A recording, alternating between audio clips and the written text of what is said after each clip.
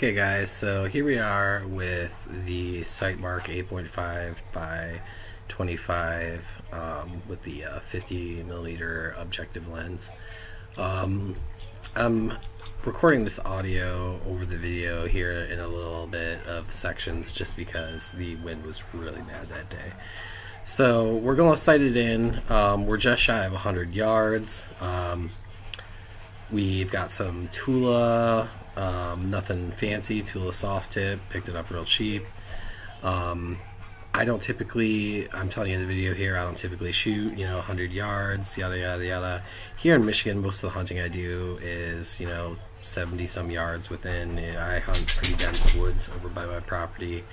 I don't get the opportunity much to hunt much in the way of cornfields or anything like that. So most of the shots I'm typically taking aren't that far.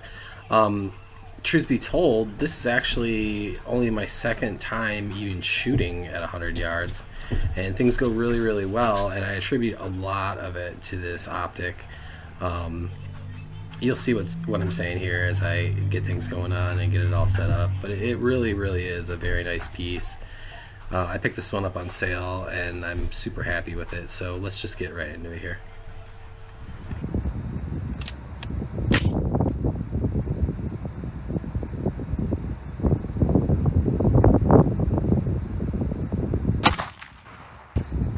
Upon further investigation, we did pretty good. It was a little high, which is to be expected because I had this sighted in about like 40-50 yards. And it was just slightly right. That could have been me.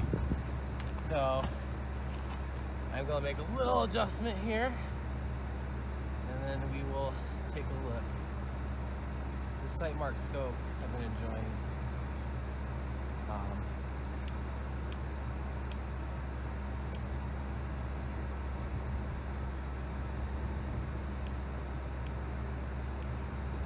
Yeah, I really like these adjustment turrets like this. Oh, we're gonna jam.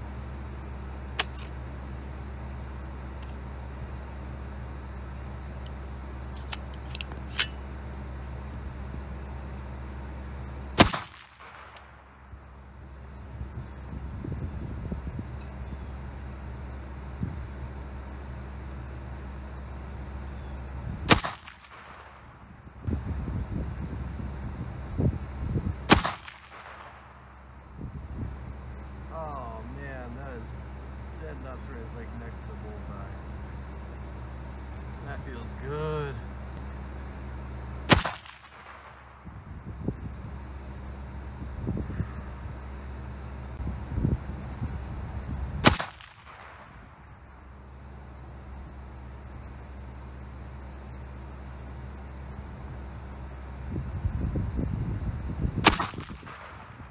Okay guys, so like I said, we were out there with the M&P10.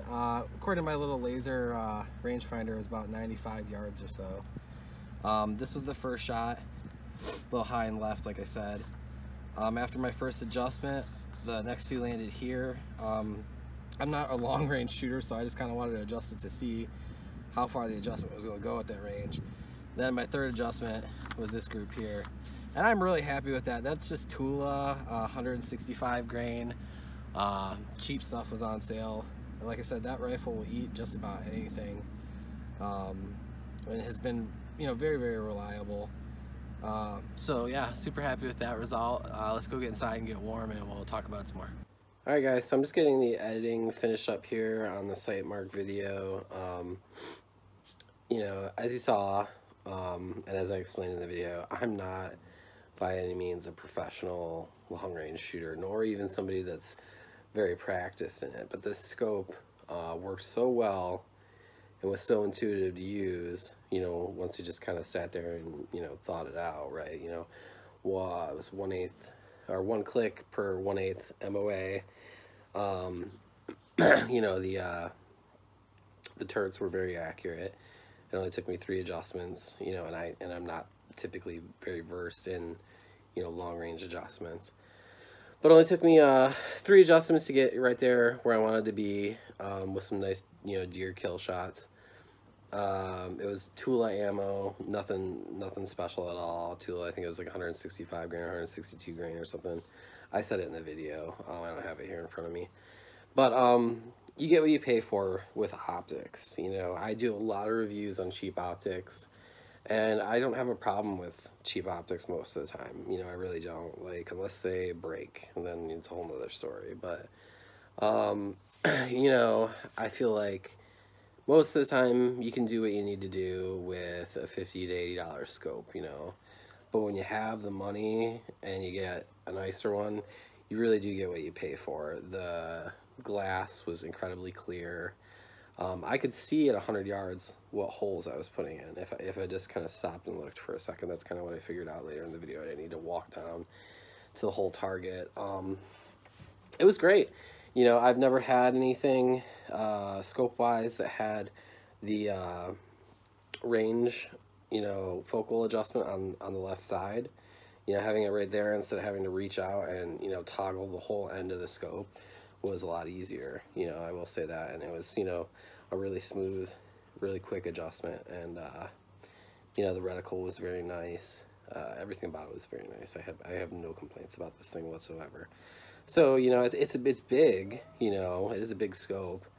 It does come, you know, with some sort of high-rise mount, so it will fit on your ARs. That was a AR-10 we had in the video.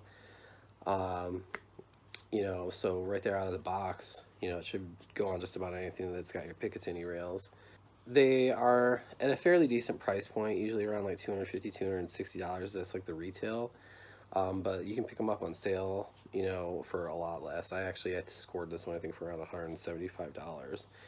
And believe it or not, $175 for an optic for me is still expensive because I'm a cheap ass.